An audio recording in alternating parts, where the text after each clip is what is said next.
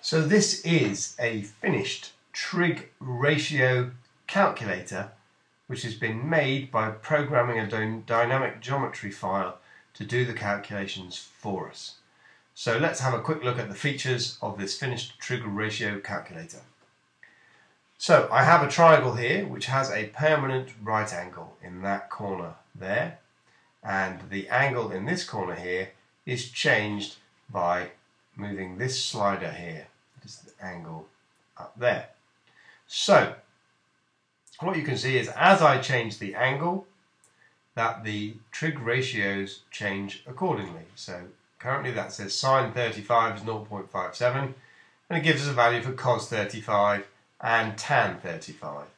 And those values change as I change the angle.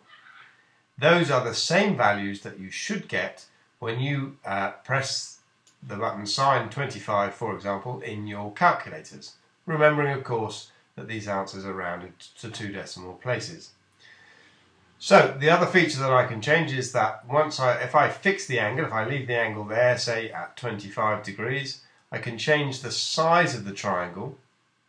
I can see that whilst the side lengths of the triangle change when I do that, the trig ratio sine 25 does not change. The proportion of the sides remains the same. It doesn't matter how big or small I make this triangle, the trig ratios do not change as long as I keep the angle the same. They only change when I change the angle.